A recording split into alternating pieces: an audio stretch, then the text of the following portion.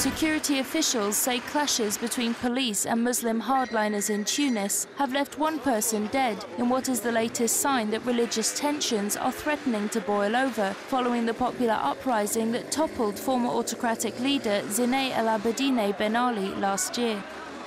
Violence allegedly broke out after police arrested a Salafist Muslim for knifing an officer. Once known as the most secular country in the Arab world, tensions have been mounting between secularists and Salafists over the role of religion in government since the Islamist Ennahda Movement emerged with the most seats in last year's election of a constituent assembly. But some Tunisians fear their country, often described as the cradle of the Arab Spring pro-democracy movement, is increasingly coming under the power of Muslim fundamentalists.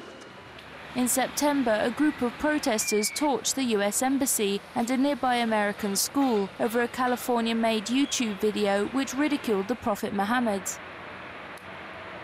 In the most recent scandal, a recording was leaked of Ennahda leader Rachid Ghannouchi apparently reassuring Islamic radicals that secularists in parliament could be overpowered to make way for Islamic law.